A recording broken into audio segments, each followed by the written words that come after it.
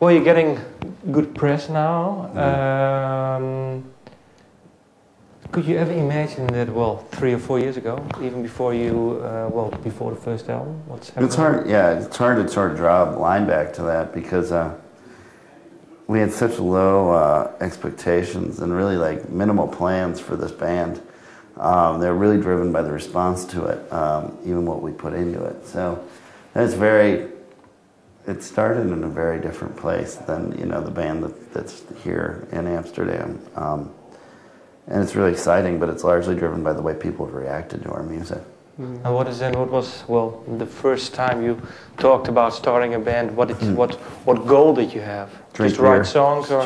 Just drink beer. Craig was like, it's like, you know, he and I played together in a band called Lift Your Polar and dissolved in 2000, and then, you know, he moved to New York, I moved to New York shortly after. And so one of those things, we were sitting around and he's like, we should, you know, man, we should start playing music again. At the very least, to give us a good excuse to get together a couple times a week and just drink beer and hang out.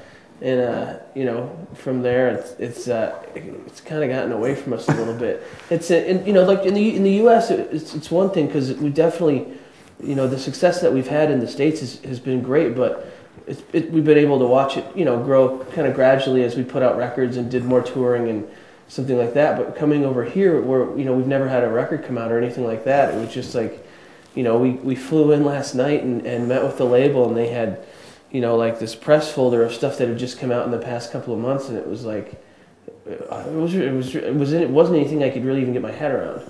So in that sense, it's just the reaction, the response has been, it's kind of amazing.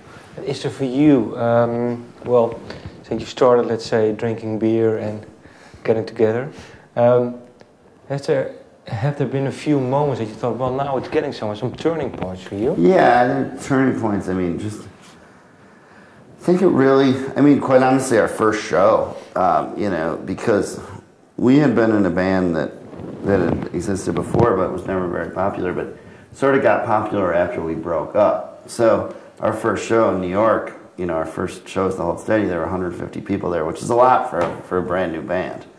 So all of a sudden it's like, wow, people are interested in this. I think the second big one was putting out our first record and the reception it got. You know, I mean, I think both Rolling Stone and Spin wrote about it at the end of the year as, you know, one of the better records of the year. And they're just little things that would kind of on top of each other.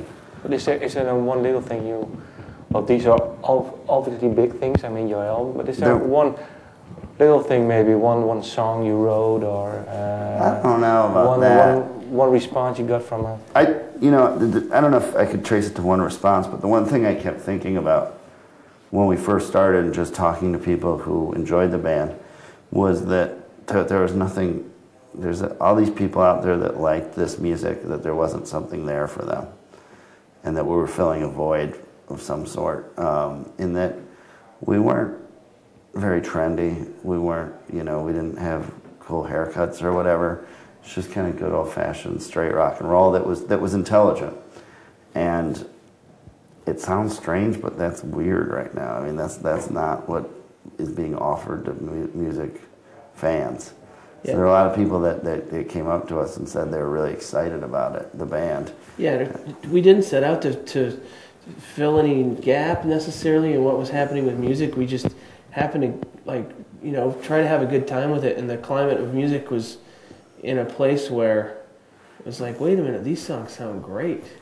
So it was us trying to have a good time and being just kind of a little dumb luck in that way, and doing what we enjoyed and what we wanted to hear, and it turned out a bunch of other people wanted to hear it too.